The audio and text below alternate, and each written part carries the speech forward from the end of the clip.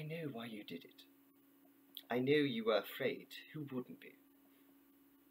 War, terror, disease. They were a myriad of problems which conspired to corrupt your reason and rob you of your common sense. Fear got the best of you, and in your panic, you turned to the now High Chancellor, Adam Sutler.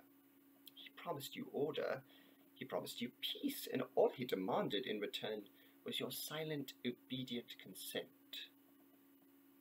Last night I sought to end that silence. Last night I destroyed the Old Bailey to remind this country of what it has forgotten.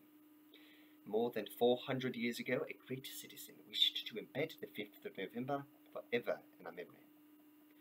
His hope was to remind the world that fairness, justice, and freedom are more than just words, they are perspectives.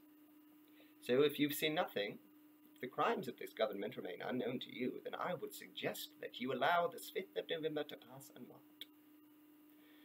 But if you see as I see, if you feel as I feel, and if you would seek as I seek, then I ask you to stand with me, 1 year from tonight, outside the gates of Parliament, and together we shall give them a 5th of November that shall never, ever be forgotten.